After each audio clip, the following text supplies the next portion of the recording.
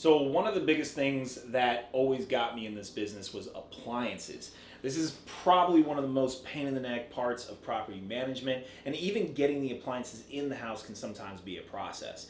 So I'm just going to talk to you real quick about my thoughts on getting the appliances in the house, how I handle emergencies, because a lot of these will be emergencies to the tenant. A lot of times they're not necessarily. And then also as far as my opinion on used appliances, new ones, and such like that. So in this house, this is actually a flip that we are turning into a rental. And in the house, we actually have a new used fridge. It's a used fridge, but it's new. Got this stove, and we actually decided to keep this dishwasher, and the microwave is brand new. Now, originally when we were gonna flip the house, we actually always put, we usually will put cleaned up used appliances. The thing about used appliances versus the new ones, the used ones come faster and they're like half the price. So if you're looking at it, this fridge will cost you like $300-400, whereas at Home Depot, this will cost you like $700 to $1,000. And then this stove cost me like $350, all right? Maybe that. Sometimes you can get them even cheaper. I've gotten washers and dryers for like about $200. You can even get these. If this was a rental grade white fridge, you can get this for like $200 used. And then dishwashers. Dishwashers are the only thing that are tricky. You can't get them used very often. Not a lot of companies will do it, and it's mainly an insurance problem. And in fact, a lot of appliance repair specialists won't repair these because of the insurance liability attached to it. So a lot of them just leave that out of their scopes of work. They won't even touch them. So a lot of times you just have to replace them, and they can be a real pain in the neck to replace because, once again, a lot of these appliance companies don't like dealing with dishwashers. So big risk if you try to use these. But essentially, the used ones, they'll come faster because if you get them new, Home Depot and Best Buy and all of them, they don't actually keep these appliances on stock. The reason why is because if it even gets the slightest scratch, then now it goes from being new to scratch and dent, which brings down the price. Scratch and dent is actually a lot of times what I will ask for from the appliance stores. They're the ones who get the scratch and dent stuff. They also get refurbished stuff. But scratch and dent basically means nothing was wrong with it, and maybe it's not even used, but you know they can't sell it at max price, so they have to list it up there. So Home Depot takes about a week or two. Home Depot and all of them, they're not going to go in your house with a lockbox. The used appliance guys will.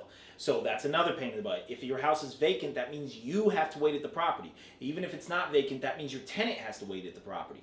If your tenant waits at the property, or let's say they can't, maybe they're at work or whatnot during the day, then you run into that next problem. It's like, okay, someone has to be there. So that's a pain in the butt. The other issue with getting the new appliances versus the used ones is this stove we just installed today. All right, we got this. They hauled it in here, and they hauled the old one out. Smooth process, didn't take them long, and they hooked up the gas lines to the dryer, or I'm sorry, to the stove.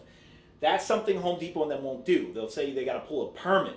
Whether or not they actually pull permits for this remains to be seen. I've never actually really seen them do it. Really what's happening is these big box stores are hiring out these smaller companies to bring these in here. These smaller companies can make more money by telling you, the homeowner, that, oh, we have to pull permits to make this legitimate connection. Now, is this technically true?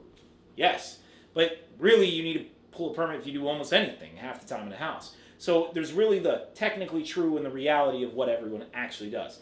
My guys just hooked up the gas stove. The gas stove, not a problem. Other things is, there are instances I've had where like the metal on the water lines is slightly oxidized, which means it has like this bluish tinge, or maybe it's slightly hard to move the shutoff valves. Well, they'll say, oh, well, we can't hook up the washer machine because we're afraid this is going to break, so we're going to leave it right here. So now you got to hire another plumber to come back out to hook that up. These type of things happen a lot. This also happens with dishwashers, as mentioned, with the whole dishwasher situation.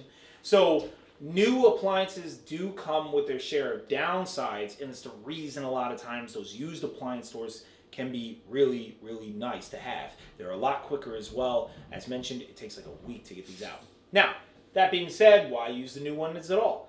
The new ones come with reliability, obviously. That's kind of the one everyone rents the new appliances for, right? They're double the price, but you don't have to deal with it breaking on the tenants, especially ones that are always an emergency, like this fridge here.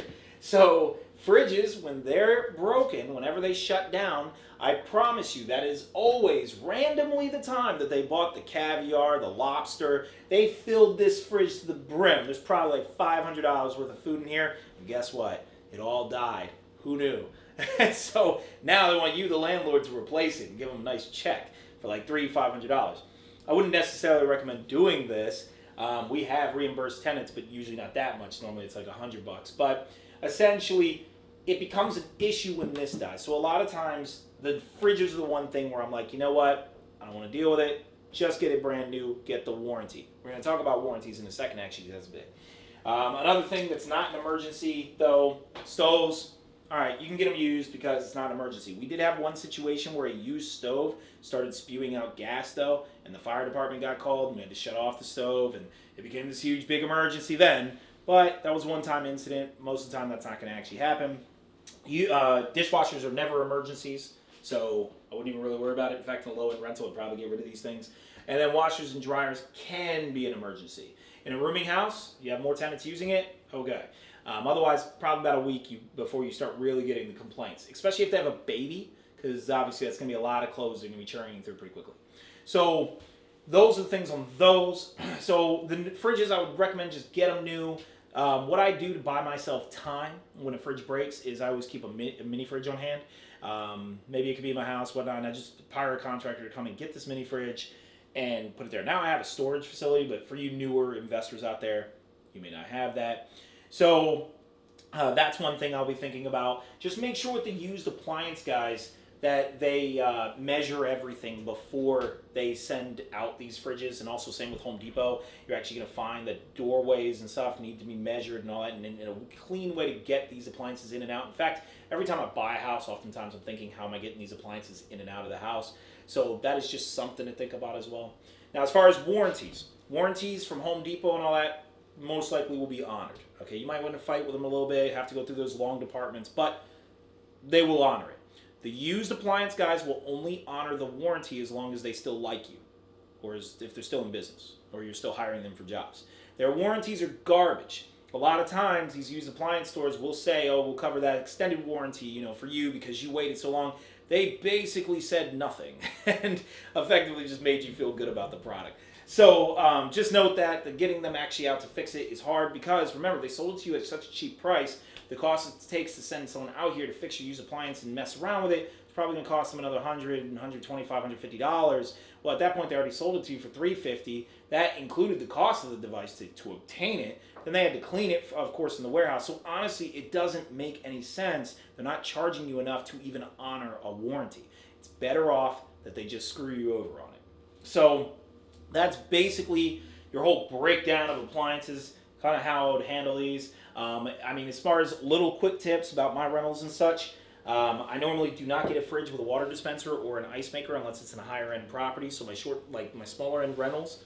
Now, just another thing that can break is stoves, gas, or electric. I usually prefer, me personally, I prefer electric stoves. I don't have to deal with gas.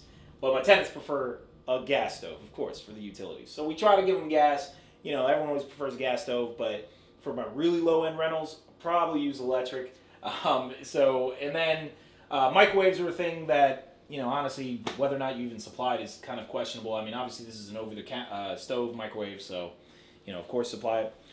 Dishwashers, if you must have a dishwasher in your house, I would get them brand new, personally, because they always break. These things will break every single year on you. The tenants will misuse them, like they're a pain in the butt. I usually try to just get rid of them. And then as far as your washers and dryers, the top-loaded ones are the most common. The side-loader ones have been the most stable. I don't know if there's a correlation between that, but that's basically something I've experienced. So if you get a washing machine that's a front-loaded versus top-loaded, for some reason they do tend to last longer. I think it's the direction that the machine is actually spinning. So, well, anyway, that's your whole appliance breakdown. If you have any comments or questions about it, let me know. Comment below, and I will talk to you all very soon.